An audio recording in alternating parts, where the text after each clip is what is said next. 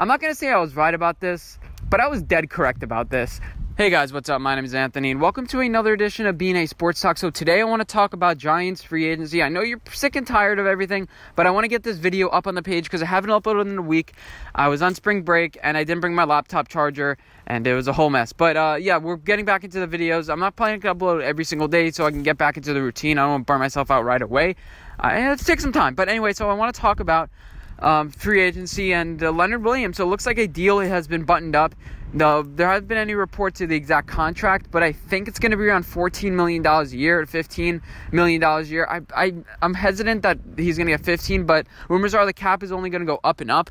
So are you going to fight on pennies and stuff like that? I think you front load this contract. You give him a lot of guaranteed money, a lot of dead cap for the first 2 years, and then you can move off him starting in the third year, because you never know with Leonard Williams. Does he end up being a star, or does he end up sucking? And plus, you're going to have to start paying, since you've been drafting so well, you're going to have to end up paying Daniel Jones, Saquon Barkley. So you want to be able to make those financial decisions in a couple years. But again, the cap is only going to go up, especially if the new CBA gets approved. But there's a little bit of mess with that.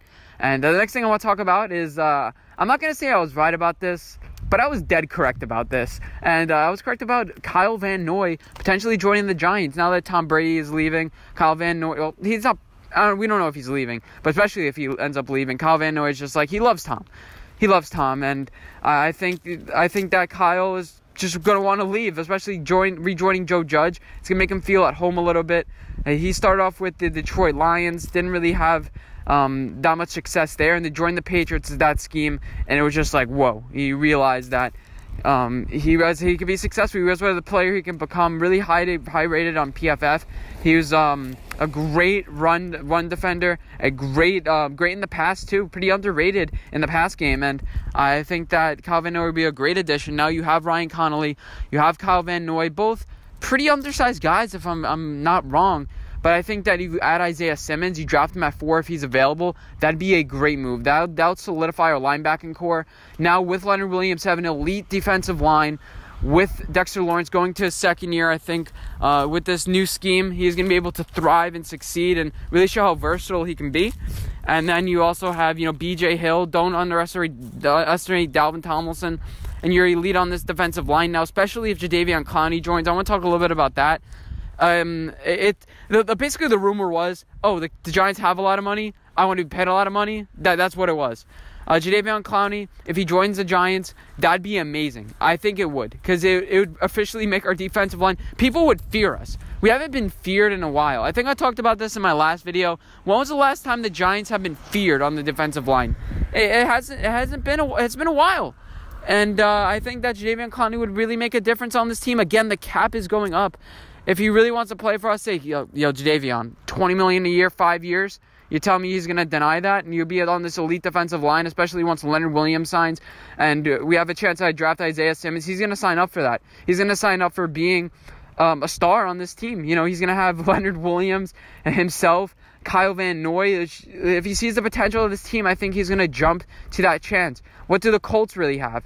Unless they get Tom Brady, what are they going to offer him? We have an aging Phillip Rivers, but the Giants, no, we're going to say, we have Daniel Jones, we have Saquon Barkley. Look at the talent on this team, and he's going to want to join us right away because he wants to win championships. He realizes with Seattle, they have Russell Wilson, but there's really a lack of talent on this team that feels like it's just barely making the playoffs every single year. And I think he's looking at that. He joined the Texans, limited talent, limited coaching, and he's going to look at the Giants and be like, Joe Judge, there's a lot of hope and potential with this team, and I think he's going to want to join us. As far as an offensive tackle in the first round, I think people are really underestimating Mark Colombo.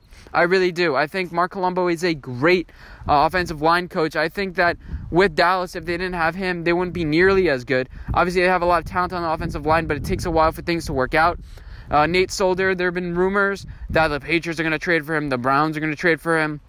I think that's just false optimism for the Giants, but maybe the Jets, if they strike out in free agency with a left tackle and they get nervous for the draft, like, are we going to be able to get a good offensive lineman? Are we going to be able to get our guy? Maybe they only have 1 or 2 guys on their big board. They may be like, okay, let's get Nate Solder for like a 4th-round pick, and all of a sudden, boom, we get half of our trade back for Leonard Williams. I think that'd be a great idea for the Giants to get rid of Nate Solder, but if that happens, we would need replace him with an offensive tackle. Kind of limits what we can do in the draft, and it will show our playing cards and kind of make us limited about what we can do. We could still draft an offensive tackle or a defensive lineman if we keep Nate Solder, but if we trade Nate Solder, we need an offensive lineman, and everyone knows what we're going to do, and that kind of ruins our draft strategy. But I wouldn't mind getting rid of Nate Solder, but that is something to think about. Andrew Thomas, if we draft him at 4, I think he can play right tackle pretty well. He's been able to do that in previous years.